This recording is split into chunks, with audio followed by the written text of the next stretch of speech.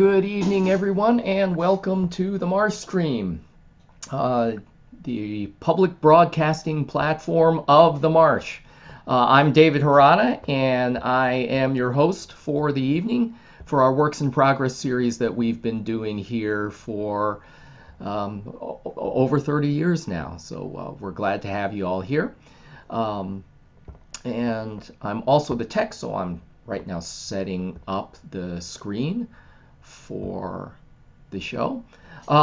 So here at the MarshStream, we've got programming going on just about every night of the week. Tomorrow is our Wildcard Tuesday series, but we're actually on break for the election. So I don't feel like I have to say it, but if you haven't voted already, get out and vote. Wednesday, our Solo Arts Heal series will be having a replay of our episode with Fred Johnson. He's a musician. He's traveled the world, opened for people like Miles Davis and Aretha Franklin. It's recorded with many of them. And he's currently doing, among other things, a project. It's a collaboration between the NEA and the Veterans Administration, working on music as a healing process. So that's on Wednesday night at 7:30, Solo Arts Heal. Thursday night, Stephanie's MarshStream, the interview program run by our founder and artistic director, Stephanie Wiseman. She will be talking to Margie O'Driscoll, a photographer and activist, urbanist, who's done some really fascinating work kind of on the streetscape of San Francisco during the pandemic. So that's Thursday at 7:30. Friday night is our new game show, The Smartest Person in the Room, hosted by the fantastic Don Reed. It's a really fun show. We do 2 rounds of that. That's Thursday nights. Saturday night this weekend, our solo performance spotlight will be a replay of Judith C's Welcome to the Cancer Cafe, a comedy about her experience dealing with cancer. And it's a wonderful show. That's this weekend. All this is on our website, themarsh.org, so you can find links to that. All our programming is free here online, but if you can support us through our tip jar, there's a link in the chat. Welcome also to our viewers on YouTube Live. We'll be doing a little bit of Q&A with the performers. We've got 3 short performances tonight, and we'll be doing a Q&A at the end with them. So thank you all for being here, and so I'm going to turn this over to our first performer. And Ruth Kirschner is a veteran playwright, and we are really happy to have her here tonight. She's going to be doing a piece called The House of Misery. So let's turn it over to you, Ruth.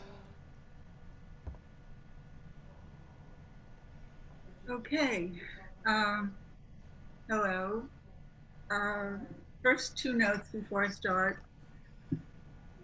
First note, I'm reading, by the way. I'm not an actor. Tonight in the program, it mentions Shakespeare's Othello.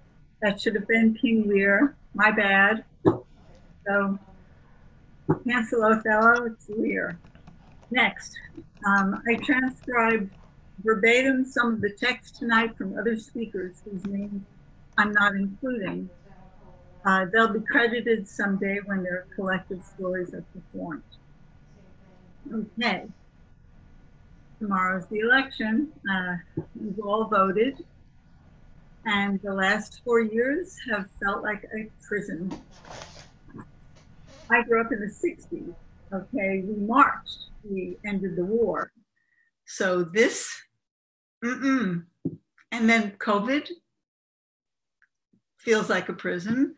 Stuck at home wearing masks, no travel, no parties, no big weddings, no El Rio tonight, folks. Kind of like a prison. Let's see, Doris Lessing wrote a book in 1970 called Prisons We Choose to Live In. We choose to live in. So prison could be a thankless job you stay in, or the awful boss, but you don't quit. Or maybe that relationship you just can't end for complicated reasons. Then, of course, there's prison, lockdowns, bars, iron gates, armed guards, watchtowers, a dusty yard to walk around and around and around. Except for head counts 5 times a day, when everything stops to make sure you're you and where you're supposed to be and counted, not that you count. They just check you're there in your restricted life because what did you do? You stole something, sold drugs, took drugs, made drugs, you killed someone. You did something, got caught, and now you're in prison. Society's catch-all for people who become forgettable.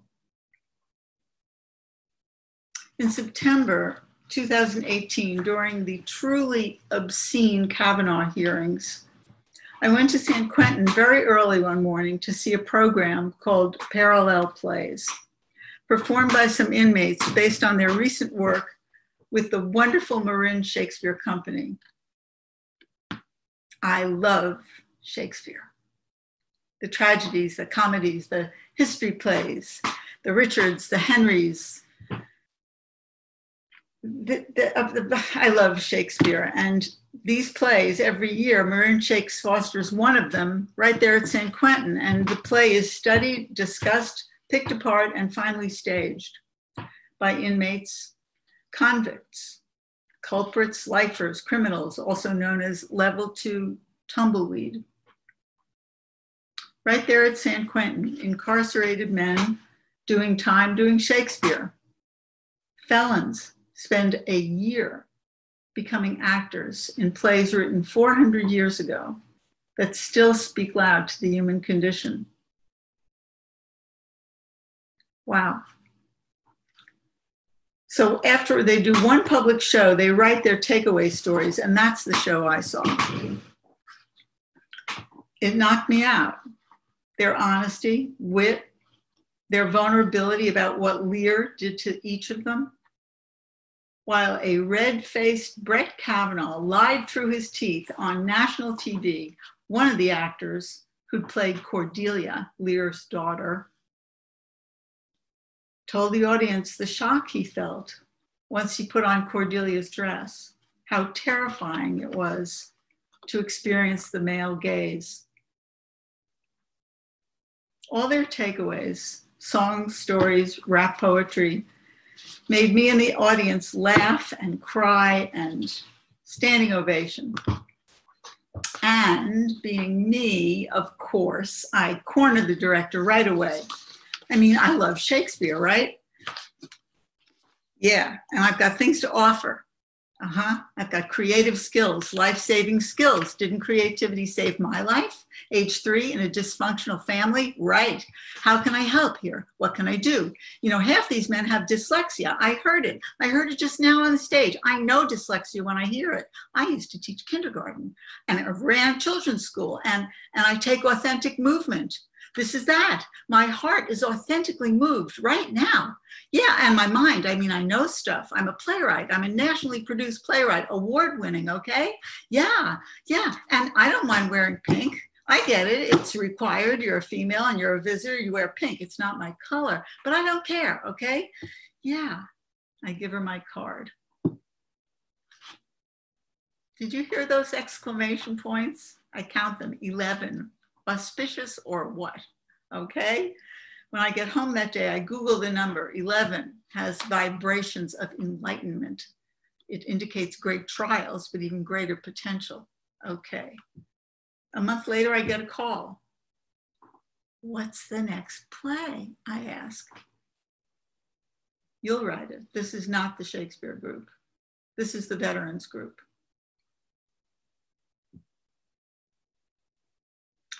At 1 o'clock the following Thursday, and for a year of Thursdays after that, I sit in a circle with 20 incarcerated former combat veterans. Some of them are there for life, some less. Some have never gotten mail. Their ages 19 to 78. Their names, they say Doug, US Navy, James, United States Air Force. But soon they get really into it. maggot, jarhead, squid, asshole, addict, damaged unit. Everybody's laughing.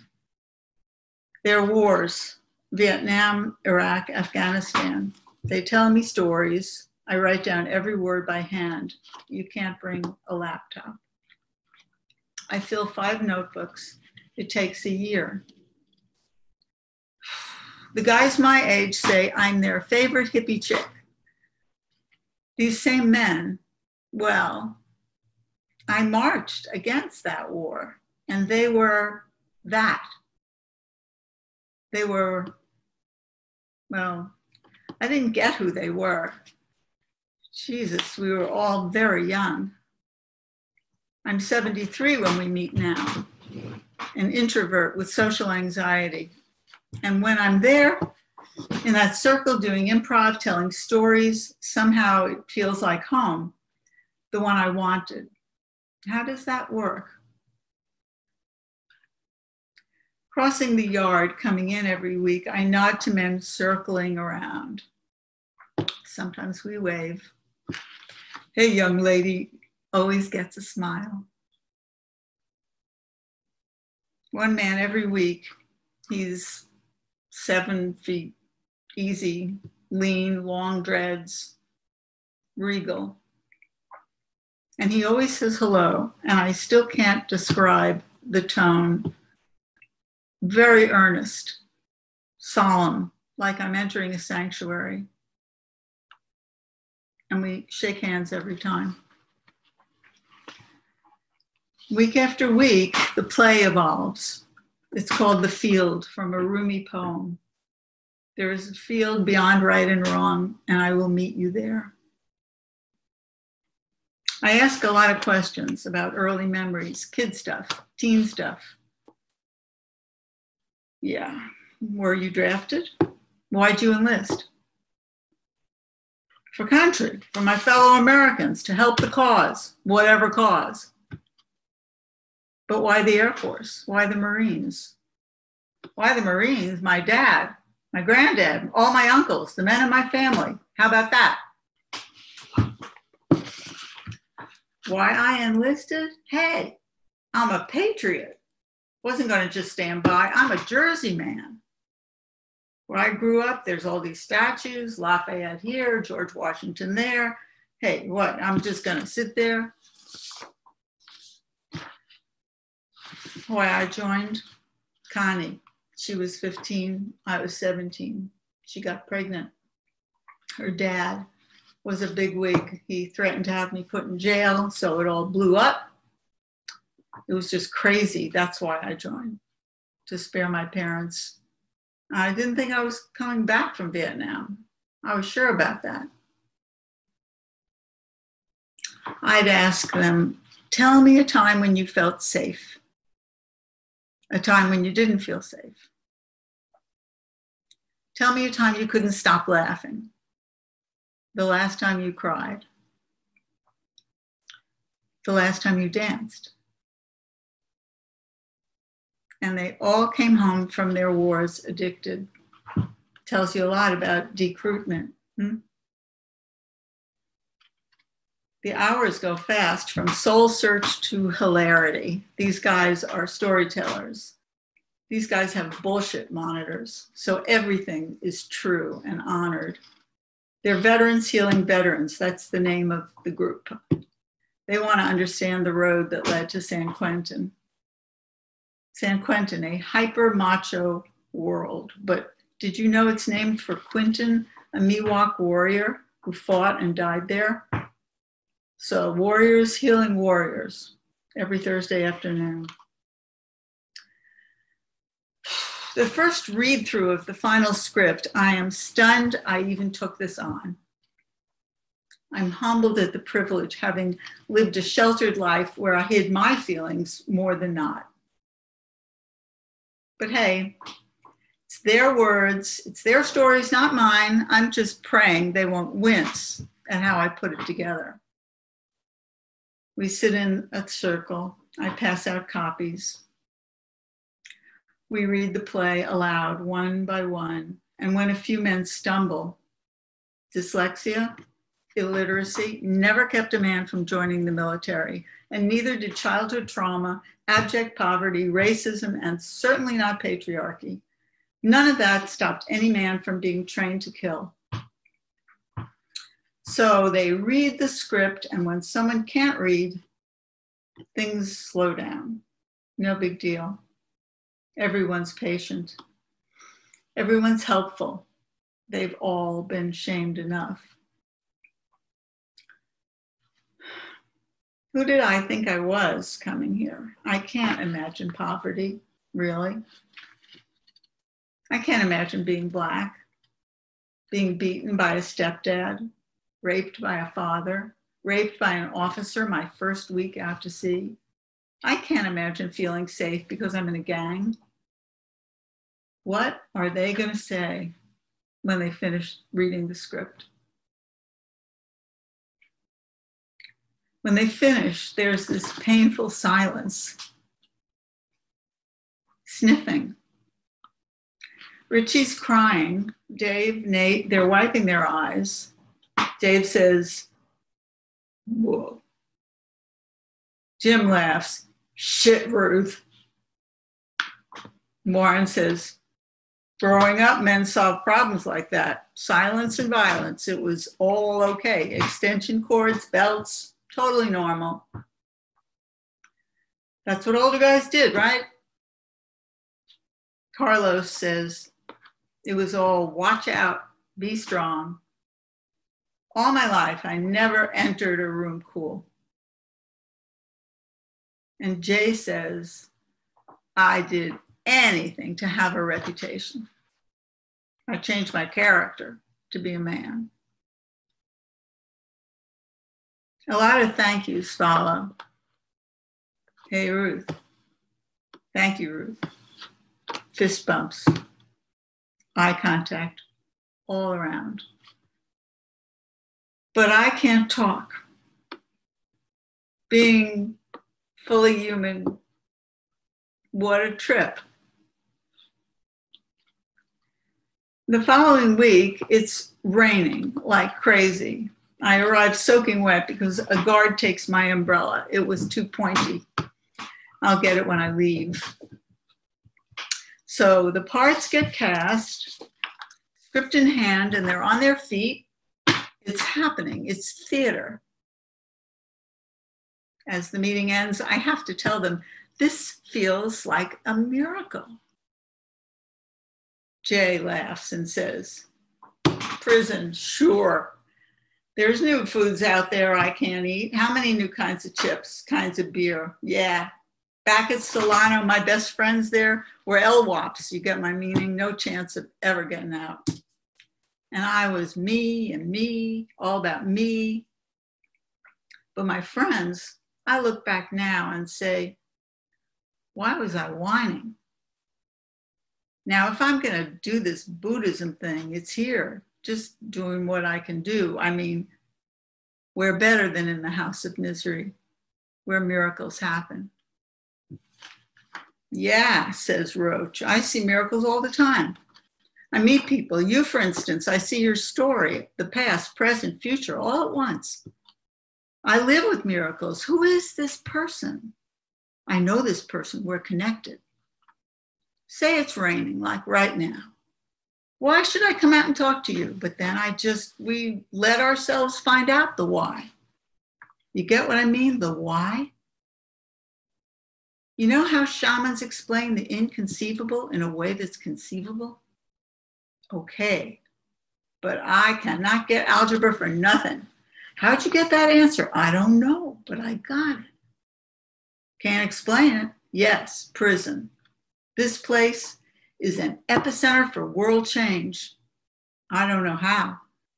Like a floating rock. People who come here helping people, letting go of trauma. It's a miracle. And then Nate quotes Isaiah. Visit the prison house and set the prisoners free. He meant free inside. And Yahweh, him too, drawn to the ones he called the brokenhearted. You know, if Jesus was around today, he'd be walking in the yard. When I see through your eyes, it heals me. I can feel other people's pain. That never happened on the street, but it happens here. It's a miracle. The last time I saw them, they were well into rehearsal. Leslie from Marin Shakes was blocking the play. Most guys were already off book, unlike me tonight. The public performance would be April 23rd. That's Shakespeare's birthday.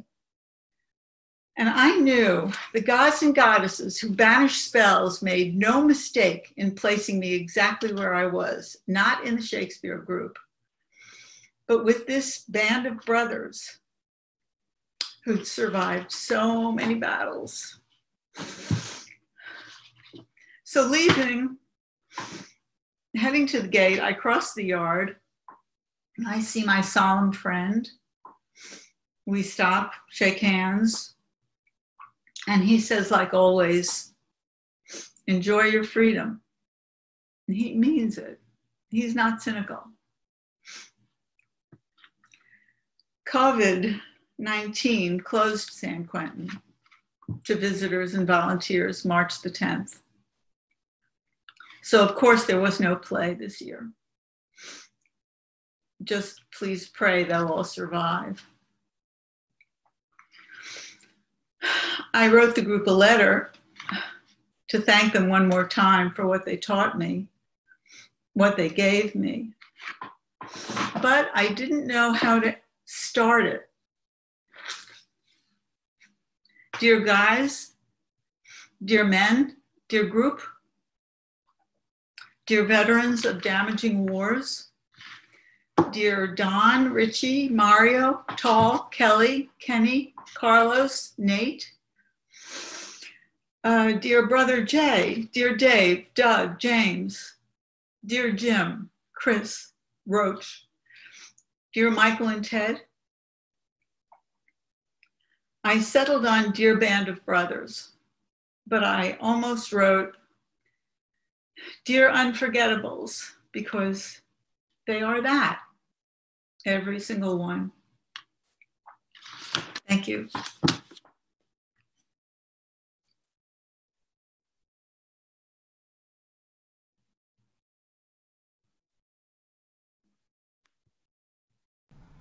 Thank you, Ruth, for sharing that obviously very important story for you, and it's a terrific story, and we will, all of you in the audience, we will have some time for some Q&A, and I've got a few questions, so you'll be able to share those through the chat. So thank you for that work. We're going to move on here to our second performer. Lori Shantzis comes to us with a novel under her belt and I believe a full-length play, but she's taken some time out to create this piece of work here. It's a new piece called Mourning, Doves, et al. So everyone please welcome Lori Shantzis. Wake as my boyfriend slides out of bed. He knows better than to say anything, not good morning or love you. God forbid, no questions. He knows better. When my consciousness is tinged with even a tiny bit of sleep, I get livid when I'm woken up.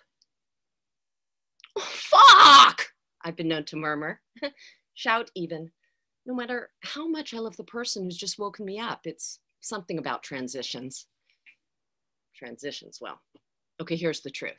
If it's after 4 a.m., my awakening can be blamed on a hot flash, and then another, until I'm wiping my brow and my breast with the t-shirt I've just replaced with a new one. But on this particular morning, I say nothing. It is way too early. I remember that my boyfriend has said something about having to get up early to go to the DMV. I'm awake enough to remember this, but not awake enough to realize it isn't really the middle of the night. Oh, the room is dark, or almost completely dark. And even if my bladder says it's morning, I'm not having any of it. No, it's too fucking early. But my bladder wins and I haul myself upright. I swing my reluctant legs over the side of the bed. Don't worry about the fuzzy slippers. It's dark. Well, not so much dark, but orange, eerie, glowing. And my boyfriend, he's backlit in the kitchen with this grotesque pumpkin haze. The same color the moon was the night before, but I can't put two and two together. But the kitchen, it looks haunted. And my boyfriend's face, I try not to meet his eyes, afraid he might want to kiss, might dare to wake me from my half sleepwalking stupor. It takes me way too long to pee. Probably fell asleep sitting there, but this isn't all that different from most mornings. But that look that I caught on my boyfriend's face, I shuffle back to bed, curl into a ball, realize that's my bad side, turn over and realize at 56, I don't really have a good side. It's so dark. How was I supposed to know it was already after 7 a.m.? Back in bed, I toss and turn, and sometime between insisting for the 20th time, fuck you, I'm not getting up, I hear the birds. The birds, the birds who gather at my bird feeder, at the little dishes of seed I place all around the bird feeder. To be fair, to spread the wealth, to create my vision of a world where there's enough. If it's still pre-dawn and my boyfriend has left the house at some ungodly hour of darkness, why are my birds chirping? Well, they're waiting for me, or more accurately, for the fresh seed I put out each morning. I can hear the cheep, cheep, cheep of the finches and the ooh of the mourning doves. Mourning as in sad, not as in mourning. I even hear the screech of the scrub jay, and she never gets up till like 9 a.m. I have to get up. I have a job to do. Even if in human terms, my first client isn't till 4:30 in the afternoon. No, I don't want to get up yet. I toss and turn, but it's too late. See, since the pandemic, I reached this point of no return in the mornings. This point where I'm met by this wave of worries. And it's so big and so wide that if I could, I'd stay in bed all day. But there's the hot flashes and the pain of ruminating, the tossing and turning against horrific possibilities. I'd list my fears here, but what's the point? You live in the same America as I do. Let's focus on the birds. Okay, on a normal day, when I hear them, I get up. Begrudgingly, but the woozy feeling of being newly awake, it's a hell of a lot better than tossing and turning, alternating fears about the death of democracy and how are we going to pay for my mom's dementia care now that my brother's lost his job. No, on a normal day, I just get up. Before even making coffee, I walk outside, pitcher of seed in hand, and I refill the bird feeder, then the little silver coaster I've left on the railing, and then the large terracotta planter dish on the moss-covered chaise, a little here, a little there. I want to be fair. Enjoy your breakfast, little ones. I haven't had my coffee yet, so the sweet tone of my song, it's inexplicable. On a normal day, I then grind my coffee while the water boils in the electric kettle. Okay, sometimes I'm so tired, I drink the dregs of my boyfriend's cold coffee just to remind myself caffeine has a positive effect. It will propel me through this morning hour when, okay, I have no idea what I'm supposed to do with myself. It'll lend me some courage as I read the New York Times, attempt to keep a journal, as I pretend that my low-carb homemade nut bread doesn't taste like cardboard. But just sitting at the dining room table, reading the newspaper online and drinking coffee, it can feel like taking a long walk on a short pier. It can feel like self-abuse, like I've put my heart and my lungs and my liver and my brain in a blender and pressed high. I get that confused and agitated and unable to decide if I should focus on ballooning virus positivity rates or on the lies flung from a maskless would-be dictator. You don't have to join me in the blender. Let's get back to the birds. Was that a coup?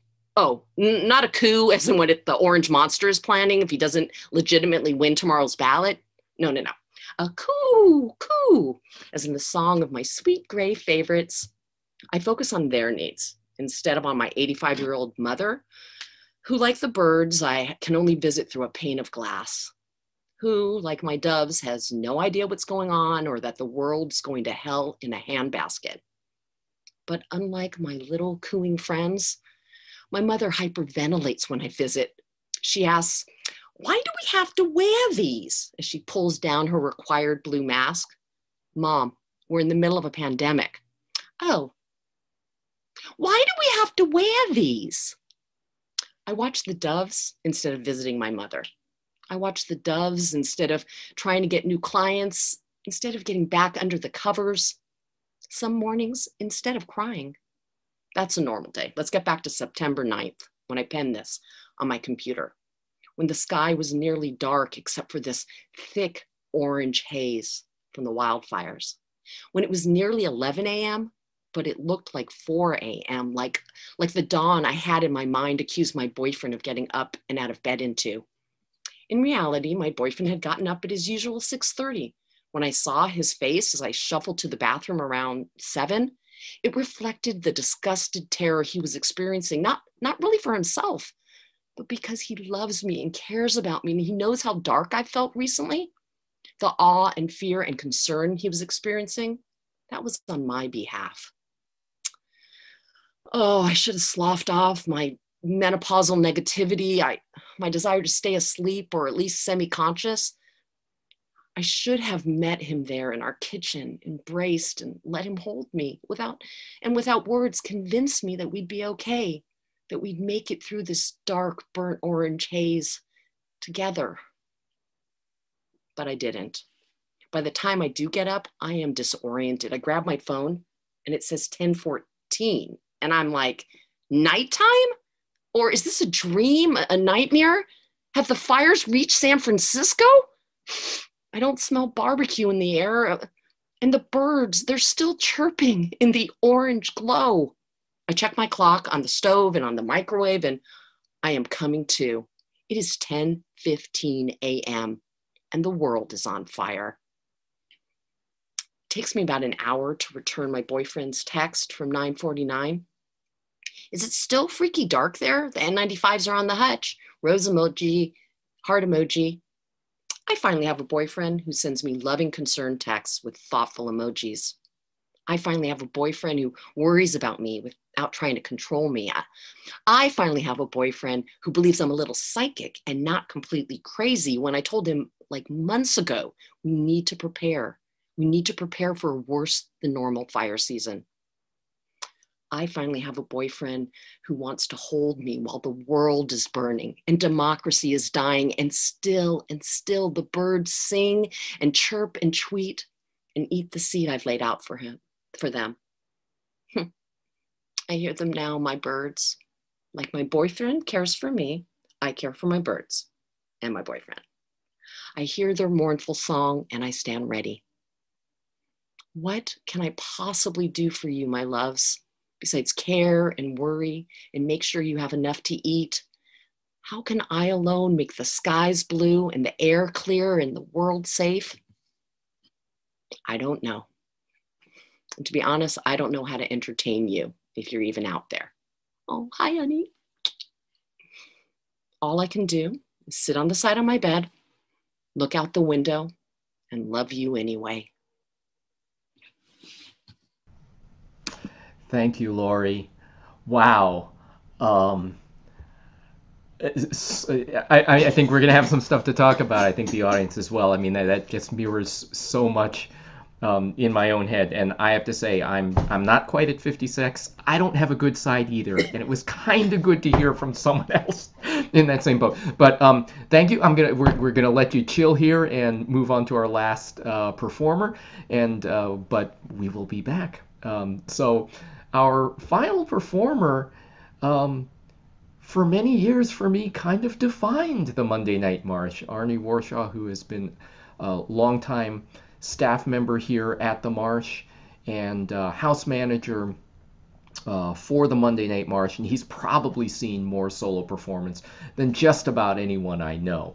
So I'm going to set up to unmute him here and turn him over. Let's see. Arnie, I just want to make sure we've got you unmuted here before I switch the spotlight. Okay, we're good. So our final performer tonight, and again, stick around for the Q&A afterwards. Our final performer, Arnie Warshaw, with his piece, Fat Man Off the Port Bow.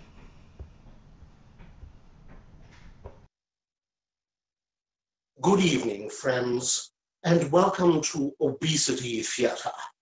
Tonight's episode, Nightmares of a Fat Man.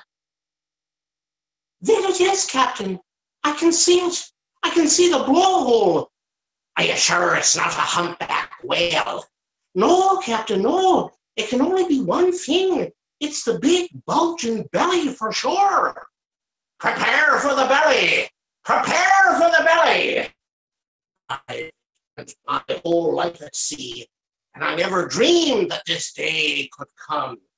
I thought it was a crazier legend than Bigfoot or the Loch Ness Monster, that one man could eat so much and let his belly grow so large, so immense, so obscenely obese, that it could detach from the rest of them and take on a life of its own. The wildest fever dream of legend I ever heard. They say this belly rolled its way to the seashore. It knew that floating on the water was the only way it could possibly survive. But before reaching land's end, it wanted to fill up, so it rampaged the food stocks of every house, farm, and store in its path. With its belly button it did. The orifice that once allowed nourishment in the womb from its dear mother had transformed itself into a ravenous, gluttonous mouth of sorts, inhaling long loaves of bread by the dozens, layers of layer cakes by the load, and tents full of tenderloin by the ton. And when this behemoth of a belly ran out of anything you could possibly call food to commandeer, why, it still wasn't satiated. So it rolled over the palaces and estates of the lords and lieges and dukes and duchesses, inhaling emeralds and rubies and diamonds and gallons of gold doubloons, until finally it made its way to the water's edge and slipped into the dark waters of the Atlantic. Aye, many a sailor and seaman has claimed to see a gargantuan mountain of adiposal human flesh floating among the waves and sea foam, spraying clouds of cocoa powder and Parmesan cheese high into the sky. But their attestations were waved away as nothing but the craziest rants and hallucinations of men, of rum-soaked men, desperate to see anything but salty water. But if it's really, truly the big bulging belly you seeing up there from the crow's nest, why then we'll all be rich. We'll spear that belly, pray for the strongest of winds, tow it to the nearest island, then we'll slice it open with a 10-man saw, climb down in our wading boots, then dig through all the undigested food with our shovels and pickaxes, and then we'll keep all the gold and jewels for ourselves, and we'll be the lords and lieges, we will. Aye. Captain, I think the belly's sensed us. Is it heading our way? Aye, sir, at a mighty clip, sir, and the blowhole, it's, oh, dear God, it's dilating. It's getting wider and wider and bigger.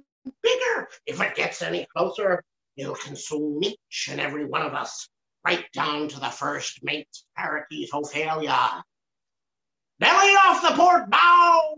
Belly off the port bow! Man the harpoons! Man the harpoons! Get ready! Get set! Fire! Fire! No, don't! No, don't stab my stomach, don't stab. Oh, Jesus. Oh, Christ. Okay. It's just a nightmare. Just a bad dream, Arnie. You're at home in bed. It's okay. It's all right. Ugh. A crappy way to start the day. Ugh, I could have slept for another hour. I might as well turn on the news. Good morning. It's 6:35 here in the Bay Area. This half hour of news is brought to you by Shrunk, the new app that makes gastric bypass surgery at home as easy as click, cut, click. More online at shrunk.com. Expect a sunny day with highs in the mid-70s inland, while along the coast it'll be partly cloudy with highs in the mid-60s. Is the nation's obesity crisis giving you bad dreams? Are you tired of hearing that Americans are getting fatter by the minute? Oakland life coach Brad Weber says yes to both. Here's his perspective. I'm a caring person by nature, sympathetic and empathetic, always willing to listen to friends and family in their times of need. But after hearing news story after news story about obese people and their negative effect on society, particularly during this COVID pandemic, well, I've had it up to here. I love all people, even enormously fat people.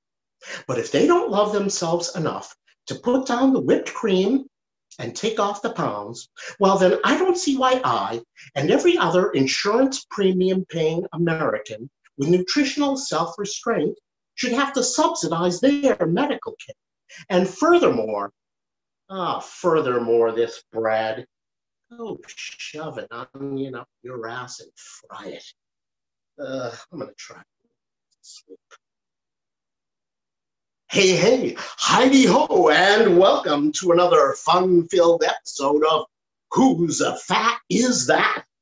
The fast-paced game show where all of you at home get to laugh at hundreds of fat people, and they never know it. Contestants look at photos of headless fatties and are given 2 minutes apiece to guess as many as possible for fabulous cash prizes.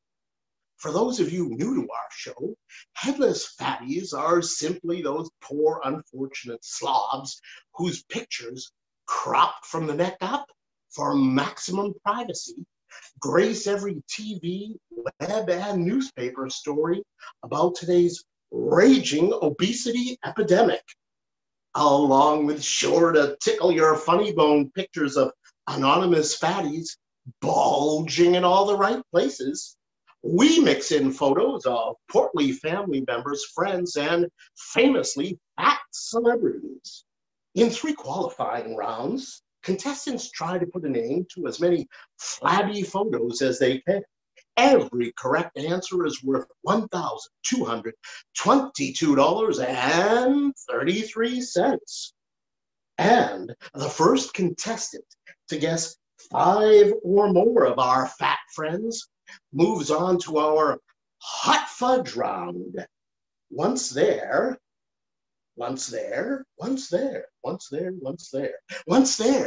the lucky contestant will be shown a photo of one and only one headless fatty. A fatty with a highly conspicuous hot fudge stain smack in the middle of their ballooning belly. Naming that fatty earns the grand prize of $55,033. Contestants, are you ready to play Whose Fat Is That? Contestants, are you ready? Contestants? Yeah. Okay. Yeah. Okay. It seems as if we're having a problem with our Zoom connection. Apparently, few too many of our pudgy pals are online right now ordering extra buffalo wing sauce. Hello? Hello? Can you hear me? I can't hear you. Am I on the Zoom? Hello? Am I on? I know the name of the fatty. I know who the fatty is. Am I zooming? Can you hear me? Hello? Am I on? It seems we need another moment or two to solve our technical problems. Please stand by. I don't know if you can hear me, but I'm telling you, I know the fatty. Oh, I'd recognize that big bulging belly anywhere.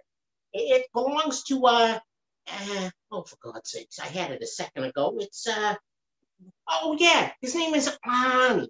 Arnie Warshaw. Arnie Warshaw.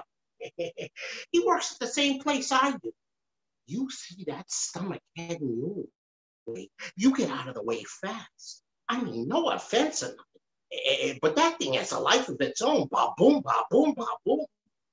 I wouldn't be surprised if the guy gave birth to triplets. Hey,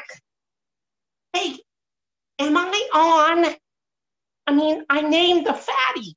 I mean, I should win the 55,000. Did I win the 55,000? Did you hear me? My name? Well, no, his name. It's Arnie Warshaw. He's the fatty. Did you hear me? Yes, I heard it.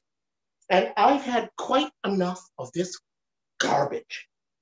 I like marsh performers who are emotionally honest, people who come to grips with their problems, overcome them, and tell stories about them. Honestly, this man, he's not funny anyway, and he's dangerously overweight, and he makes a big joke out of it all. Stomachs that turn into sea monsters, please. My father died of a massive heart attack on a couch watching professional wrestling with a half-eaten Costco-sized bag of pork rinds next to him. This is far too triggering for me. Triggered, bored, amused, confused, whatever your feelings, this concludes another episode of Obesity Theater. Thank you so much for watching, and good night.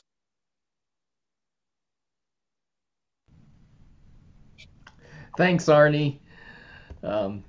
Let me join you here, so don't go away. I'm going to bring up our other performers here and bring you on. So thank you all. Thank you all for joining us and for sharing your work. Let me see. I'm going to, I just want to play around with the settings here so that everyone can see all of us here. And yeah, okay. So there's one question that I think it's kind of obvious in a way, but it did sort of pop into my head in slightly different ways for all of you, and I want to start with you, Arnie, because like as I said, you've probably seen more solo theater than any two of us here in this audience put together right now. I've been with the Marsh long enough that I might give you a run for your money, but I'm pretty sure you're ahead of me. And so as I was watching you, the beginning of your piece, I was thinking, gosh, in solo theater we see so little pure fantasy. We don't see a lot of genre fiction, and here's Arnie running straight ahead with that. And then as you went on, I thought, well, gee, is this Arnie, building solo theater under the limits of the pandemic that he has to be at home? Is this him trying something new? So how has pandemic creativity in the age of the pandemic affected the creation of this piece, and did that affect these sort of interesting elements you added to the piece? Yes, I would say that the pandemic was definitely an important part. I think part of it was, there's so many things I could say about being a fat man, but especially during the pandemic, it seemed like, I had the radio on a lot. I was working from home. I had the so between that and news stories, I felt like I was constantly seeing some update that said, people with obesity get COVID more often. People with obesity don't recover as well. People with obesity, people who are obese, people who are obese. And look, I'm 63 years old. I'm at an age, I mean, I could talk a lot about food and weight, and I don't, I eat what I eat, I do what I do, and I can't speak for any other fat person, but it gets overwhelming sometimes.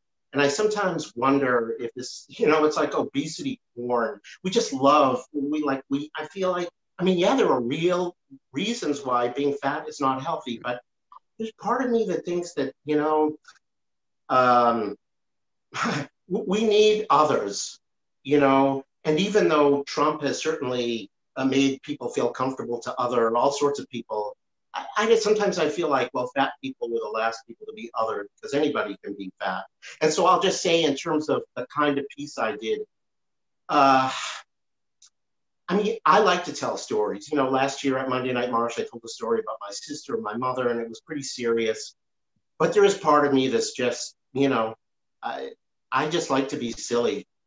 And I thought, well, how can I just sort of talk about, how self-conscious I am about being fat and how much I think the world is looking at me and all this kind of crazy stuff. And I don't know, I tried a whole bunch of different things and threw them out. I wrote a lot and threw it out. And this is kind of what I was left with. So I'm not sure quite where to take it from here, but anyway, I hope that answers your question. Yeah, and so I'd like to sort of pass the ball then on to Lori and Ruth, because as you're getting at this matter of the process, Ruth and Lori, you've both worked in more long form media, novels, full-length plays, and Lori, you come to us with this. This finely tuned piece that I think focuses us on this very discrete piece of time, your mourning, and then these very particular specific elements of that mourning. So sort of similarly to you, how has the pandemic existence affected your creativity? Did it push you to this form, or Well, I can say that I started writing again after like a 10-year hiatus okay. because of a group that Ruth was in, and it met at the Marsh. And to be honest, I was really despairing. The pandemic made everything worse, but just the Trump era, my father passed away. I mean, the shit got real. And I said to myself, I got this random thing in my email, and I said, I need to get my community back. And I used to go to all the well, not all of them, but a lot of the Monday Night Marshes. I've appeared at Monday Night Marsh. It inspired me to do a full-length play, a full-length one-woman show.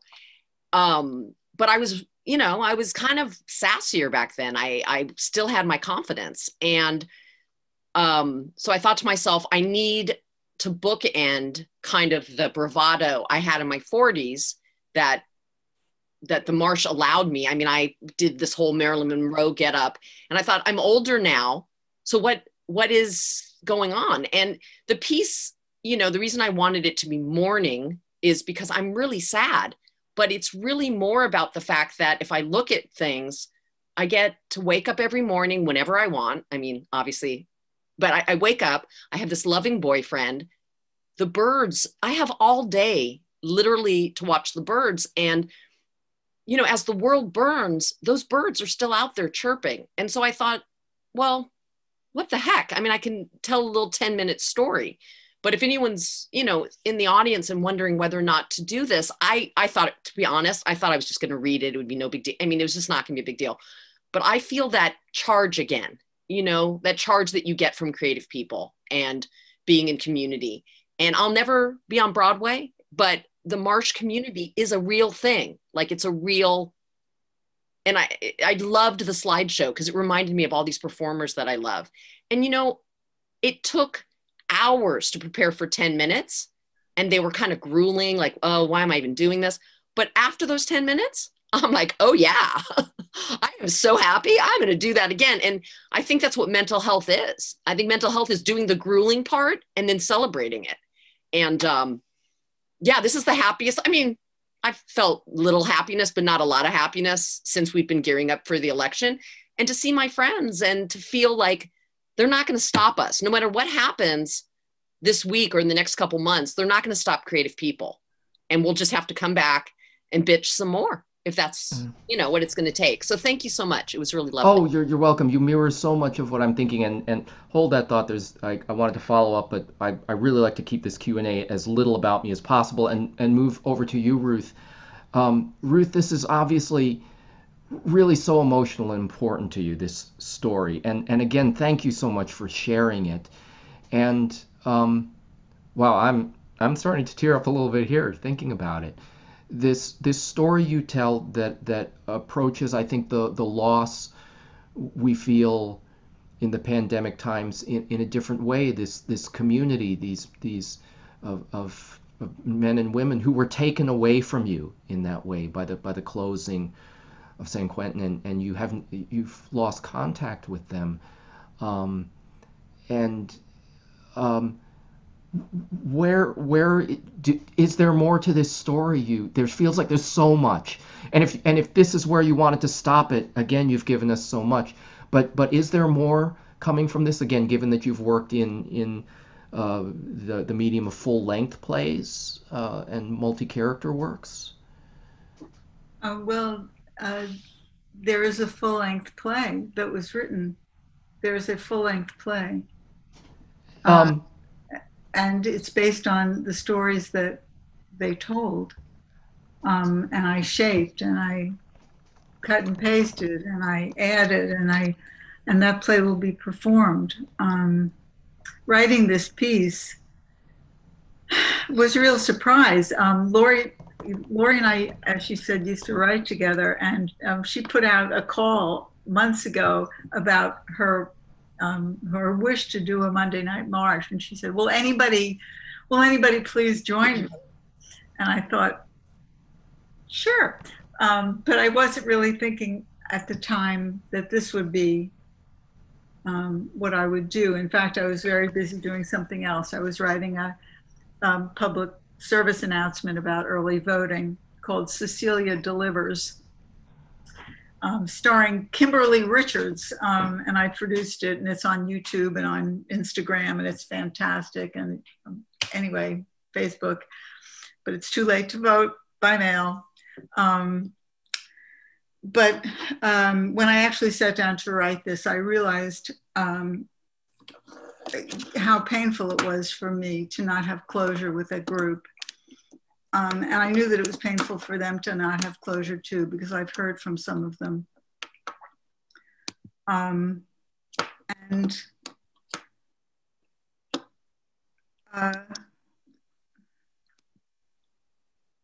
it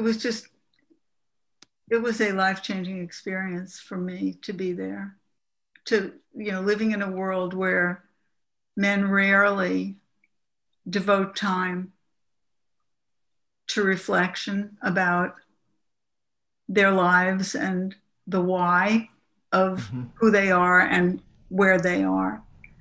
I haven't experienced that world a lot, and being immersed in it. As I said, these guys have they have bullshit monitors, so it's all very real. And their love for each other and their support of each other, cross generations, cross races, cross classes, and cross, outcomes. Some of them are there for life. The other interesting thing was, for me, really great. A lot of people, some people I know would, when they knew I was doing this, they'd say, aren't you afraid? Are there guards in the room? Are they, and I have never felt as safe in a group of men as I did in that room. Ever. They were veterans. All yes. former combat vets. And I'm an Army brat. myself, and it was interesting to hear you talk about that military experience and then that they are prisoners. And so you allude to this a bit. Do you feel it's given you any insights on the topic of masculinity in our culture? Are you kidding? Maybe we don't have long enough for you to go into it, No, but you we certainly don't. you certainly dropped some really interesting thoughts on that. I'll say one more thing. My Okay. background is in early childhood development. And so, of Right. course, that's what I brought to a lot of my focus, because I knew that, I just knew that trauma began much earlier than combat. And we got to explore that together. And of course, I think about my childhood, and why I am who I am. But they did that too, and they did it very, very bravely. And it was just beautiful and powerful. And you gotta honor that. I mean, Yeah, and thank you for doing that. It was wonderful that you did that. Now, what is the name of the play that the you've written? field. The Field. I'm going to say to our performers, by the way, Ruth, you just mentioned your Instagram. If any of you have websites or social media where the audience may be able to follow you, please feel free to put that in the chat. Because I I'm sure don't have that. Okay, The okay, and Instagram that is Cecilia Delivers. yeah. So I'd like to bounce back to Arnie and Lori. Lori, at some point in your piece, you had a line. I can't remember exactly what the line was, but I think you were kind of questioning whether, your whether what you were doing, this creative, this attempt to delve into the world, to really look at it and try and turn it into something creative, and you seemed, I think you kind of questioned whether, gosh, is this sort of navel-gazing self-abuse? I think you did Oh. use the word self-abuse, and That was actually about how much time I spend on the New York Times, the self-abuse part. But I do also question, how many hours I spend. 4 hours a day writing, and I sometimes sit there and I go, and to what end? Shouldn't I be working with orphans, that kind of thing. But I would honestly say that I would be on a heck of a lot of medication if I did not have my writing. And I was. The Marsh was the end of I think 15 years on antidepressants. And then I started doing a show and I started meditating and my life changed. And I'm at a point now, I also teach, and I actually feel like it's because you have a voice. Like in therapy, you have 50 minutes, but when you write a novel, yeah. And I don't know that, like, that's the whole thing at the end. Like, I don't even know if anyone's out there. I mean, obviously we can count how many people, but I don't know that that's the important part. I don't know. I don't think it's about I want whoever's witnessing it to get something, but I do think it's inherently a life-saving act. And what I said to my boyfriend just before the show started was that no matter what happens, I want to remember that just a few people being seen by a few people and witnessing other people's pain is a life, even in a pandemic. Yeah, I agree, and I think this is a great way to segue over to Arnie. Sort of similar question, this self-examination that is so much a part of solo performance can feel a bit like self-abuse. I think most creative acts can feel like that if you are really pouring yourself into it. It can be difficult and painful. And so Arnie, I think you were getting at that as well. And So your thoughts on kind of that line, or that element of possible element of self-abuse, and also then springing off of what Lori just said, Arnie, as longtime house manager of the Monday Night Marsh, your thoughts of this solo performance work as an outlet, as a maybe even a healing thing, what you have seen over your years. I'd love to hear your thoughts on that. Well, first I'll say, that for me, back in the late 90s, I did, as my final MFA project when I was up at Humboldt State, I did my first, like a full-length solo piece about being fat. And then a couple of years later, I did a piece at the Fringe Festival. And I don't know, it's kind of hard to explain, but in a weird way, even though I go around the world as a fat person, I sort of feel like I'm in the closet about it in a weird way. I think because I was brought up with a lot of shame around it. Mm-hmm. I loved my mother, wonderful woman, but even in dementia till almost the last 2 years of her 95-year-old life, well, they put me on a scale this morning and I weighed 110 pounds. I put on 4 pounds, and I tried to say, don't talk to me about this, but she had dementia. She couldn't remember. And I made a choice if she was far away, to speak with her every day. And so, I've dealt with this stuff in therapy. Like I said, I did these shows, but I sort of felt like there was this way where I kind of, like wanted to sort of come out of the closet. But so I wrote these things that were more sort of confessional. I wrote some things that were more direct, and it didn't feel, it was like, I don't know, what am I doing here? And so I decided, it would be more fun to do it the way it did. I did it. But let me say this in terms of Monday Night Marshes. What a gift it's been for me. I mean, yeah, it's a job. I get paid for it. But, and I, there's been some amazing people who are, perform main stage shows at the Marsh.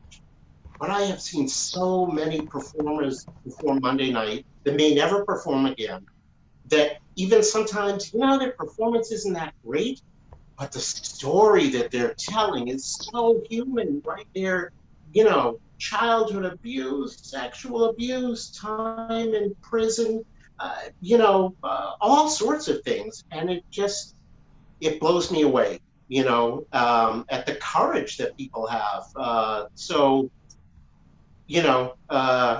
That's, I think part of my little feeling guilty is sort of at the end, right? Because I know that a lot of people come to the Marsh because they want to see a certain kind of, not therapy, but people sort of bearing themselves honestly, emotionally. And, like I said, it's not like I couldn't have gotten up and talked about the pain of my mother and all, and father and being fat as a kid. It just wasn't where I was at. But I truly, admire the people who really put their stuff right out there so much. Yeah, and we thank the three of you for giving us this really frank honesty and vulnerability in your work. But before we close out, this may come off as a little self-serving here, but Lori, this came in my mind during your piece particularly, and then in different ways, I think, especially as we've talked about the pandemic. Lori, you talked about that day on September 9th when, I mean, it looked like the freaking apocalypse out there. And for me personally, I remember that vividly. I think we all do. And for me, it was kind of a remarkable day, similar to the piece you described. I've just tossed a link into the chat.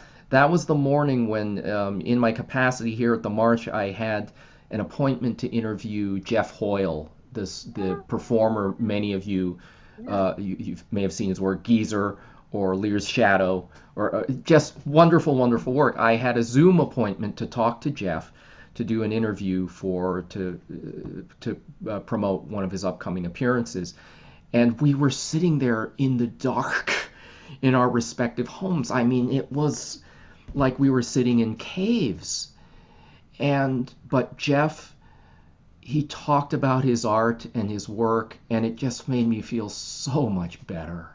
I was so glad I had this conversation with this man. And so if you do kind of click on the link, you'll recognize the face that introduces it.